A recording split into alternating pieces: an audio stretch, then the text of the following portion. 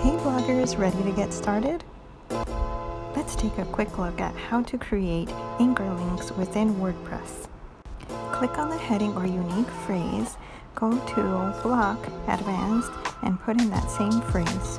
Then go to the Jump to link and add that same phrase with a hashtag first. So highlight the whole phrase that will be your jump to link, hashtag book a SESH, as you can see here, and test it out, see if it worked.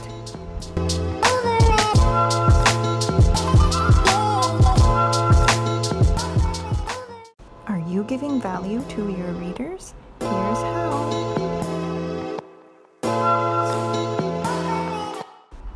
Add a new block in your WordPress post, search for block type file, click on it, and choose whether to upload or choose from your media library a PDF you have saved in there already. Click on it and done. Your download is ready. Go to your site to check that it has been added correctly. Success! Here's how to add a fun widget to your sidebar. Find the widget that you would like to use to embed into your sidebar. I use the Bible Gateway copy and paste code.